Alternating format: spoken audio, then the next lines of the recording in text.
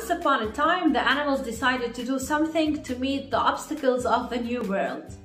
So they organized a school. They adopted an activity curriculum of swimming, flying, climbing, and running. And to make things easier to administer, they decided that all animals will take all subjects, and so it happened. The duck, for instance, was excellent at swimming. She was much better than her instructor was. In fact, she was not good at all in flying. That's when she decided to drop the classes, the swimming classes, and instead to stay after school to take flying classes. With time, the duck became tired to the extent that she had average scores in swimming. That was acceptable, average. However, average was not acceptable to the duck. What I'm trying to tell you is, do not try to spin your wheels trying to turn ducks into eagles. Hello, this is Bisan, and I will help you dominate your life by helping you grow both personally and professionally. If you're interested in more leadership, personal development, or communication courses, or if you want to have a free ebook related to leadership, don't forget to click on the links in the description below.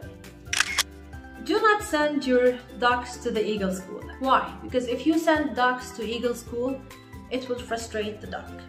If you send duck to eagle school, it will frustrate the eagle. And if you send ducks to eagle school, it will frustrate you. Eagles are meant to soar and ducks are meant to swim, right? You cannot make eagles swim in the backyard or stay in a pond.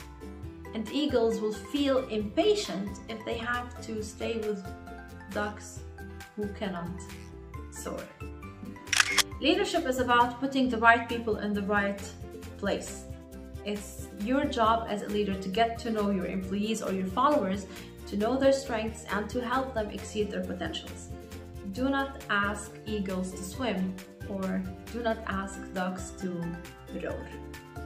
As a leader, you will definitely meet people who do not have the potential to grow, or who do not want to grow, or have no opportunities to grow. Now, no matter how you try to help them, train them, motivate them, or even give them opportunities or resources, these people will never exceed your expectations. So keep your mind on your main thing and do not waste your time trying to turn ducks into eagles. So what are you doing to keep your mind on the main thing?